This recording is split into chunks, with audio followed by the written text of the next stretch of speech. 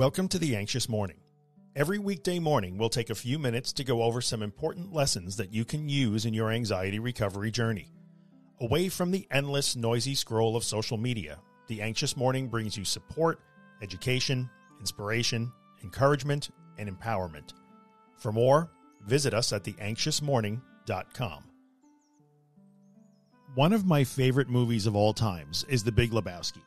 The late 90s Coen Brothers cult classic is jam-packed with great dialogue and quirky characters that I just love.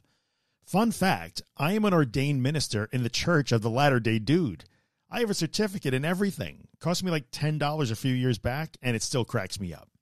Anyway, my favorite character in the movie is Walter Sobchak, played by John Goodman.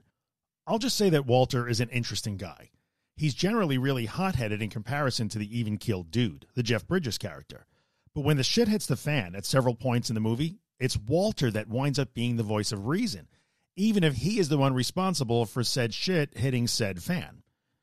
When the dude is beside himself because he is convinced that he and Walter have just guaranteed the death of Bunny Lebowski, he kind of loses it. The normally chilled out dude, who doesn't really seem to get excited about much of anything, comes a bit unglued. He's clearly agitated and exasperated by his prediction of Bunny's demise. In his mind, he is playing out a scenario in which Bunny is killed by the kidnappers, and it will be all his fault. He is gesturing wildly and yelling at Walter. Walter's response to the dude's imagined disaster? Nothing is fucked, dude. Come on. You're being very dude. Walter doesn't see the same future that dude is constructing in his mind.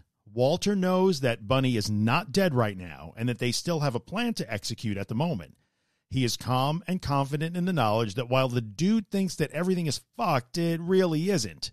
At least not yet, and maybe not ever. Walter remains grounded in reality, while the dude is highly entangled with what-if thoughts.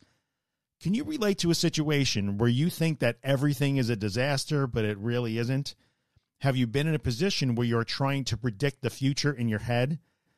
How often have you gotten worked up like the dude was, turning what-if thoughts into certain catastrophes in your mind? When this happens, what can you do?